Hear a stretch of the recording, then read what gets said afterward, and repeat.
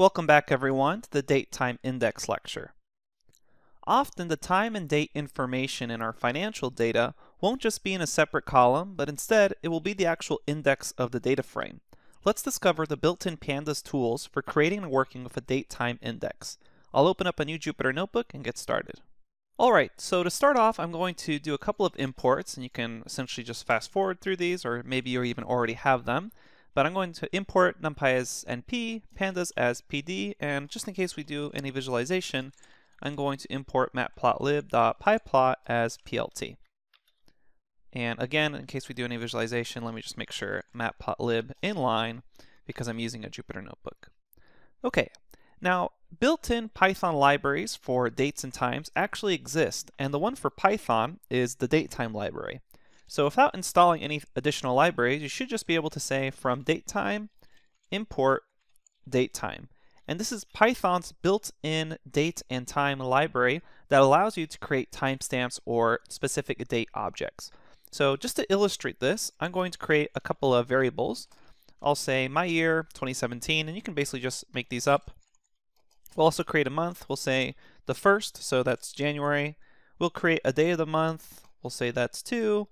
We'll also create an hour. You kind of get the idea here. And the hour, it's important to note, is going to be in the 24-hour format. That is something like 1 o'clock in the afternoon or 1 p.m. is going to be written as 1300 hours. So my hour is going to be between 0 and 24 there.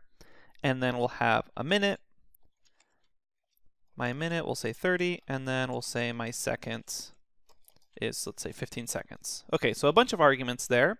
So if you want to use Python's built-in datetime functionality, it's actually quite simple. You would just say my date is equal to, and then you would call datetime. And the thing to note here, and this is actually one of the complaints of Python's naming scheme, is that this datetime is being imported from the datetime library. So it's going to be like datetime.datetime. This is a poor naming convention, and a lot of people have complained about it, but it's kind of really built into Python, and a lot of things depend on it. So it is here to stay. Just keep that in mind that if you just say import datetime, it's not the same as from datetime import datetime. Okay, moving along, I'm going to create a datetime object, and if you do shift tab here, you should see the documentation string, and we can see that it takes in the year, the month, the day, and then it has additional arguments for the time.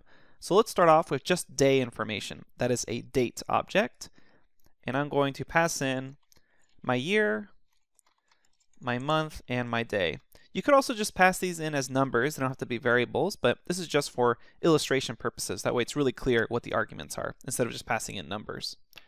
So now that I have my date, if I take a look at this date object, I have datetime.datetime, and then I see 2017, January, that's 1, and then the day of the year, or excuse me, the day of the month, that's 2. And we can see that it also defaults to 0-100 hours. So it's important to keep in mind that if you don't provide some time information using datetime, it's going to default to 0 hours and 0 minutes. If you don't want that to happen, we could just specify my date time and then set it equal to datetime, and I can actually just copy what's here, and then I'm going to add in additional arguments. So it goes year, month, day, and then you can add in things like hour, your minute, and then your actual seconds. And now if I take a look at my date time, it actually corresponds to the additional time information. And notice here in this original one, it just defaults to hours and minutes. It won't actually keep providing things like a default second or a default microsecond. Now what's important to note here is that this is not just a string or some sort of numerical object. If you take a look at the type of this object, so I'd say type my datetime, it is a datetime.datetime object. And that's really important because this datetime object actually has attributes that you can grab from. So I can say my datetime dot, and then if you hit tab here, you'll notice there's a bunch of things you can do with it. There's also a lot of methods, but for now, let's just focus on the actual attributes. And those are things like the day or date. So I can check out the day, and it's going to be the 2nd. Or I could check out the month, and that's going to be the 1st. And notice these are attributes. I'm not actually calling here with closed parentheses as methods. These in particular are just attributes of that actual datetime object. So that's the very basics of a datetime object that's built into Python. Now with pandas, we're going to be dealing with a datetime index. So you're usually going to be dealing with a time series as an index when working with pandas data frames obtained from some sort of financial API or just reading in some CSV file. Now fortunately for us, pandas has a lot of functions and methods to work with time series data. So first, I'm going to create an example of a datetime list or a datetime array. So let's just say first to, and I'm going to create a list of datetime objects. So we'll say datetime, and I'll pass in, let's say, the 1st of 2016, so January 1st, 2016. And then I will also pass in as a second item in this list, datetime, and let's just say the very next day, so January 2nd of 2016. I will run this and then say first to. So here I have just a normal Python list of datetime objects. So again, if you check the type of this, it's just a list. So I have a list of 2 datetime objects, and what I can do is then convert this into an index. So as we know, we can just convert a simple numpy array or a simple Python list to an actual index. So we'll say dt underscore ind is equal to pd dot, and notice here I'm going to say datetime index. I just use tab to autocomplete. And this is important to note, it's not just an index call. I'm actually telling pandas, hey, this is special date information. It's not just a normal string or normal number. So I can say pd.datetimeIndex, and then I'm actually going to pass in that list, first to. So now if I take a look at dtind, that datetime index object, it's now clarified that, hey, this is a datetime index. And a lot of times we won't actually have to manually create our datetime index in this format, but in case you get some funky data, you may have to do this, so it's good that we go over it. And we can see here now it's kind of formatted a little differently. We can see the dates here, and it says, hey, this is datetime 64-bit with nanoseconds. There's no frequency, and we'll discuss frequency later on when we discuss frequency sampling. But here we can see we have datetime index, and let's attach some random data to it. So I'm just going to use np random.randn, and we'll say 2 by 2. And let's take a look at that data. So here I have a random 2 by 2 array. I'm going to create 2 columns, just A and B. And then let's create a data frame. We'll say df is equal to pd.dataframe. Going to pass in that random data I created.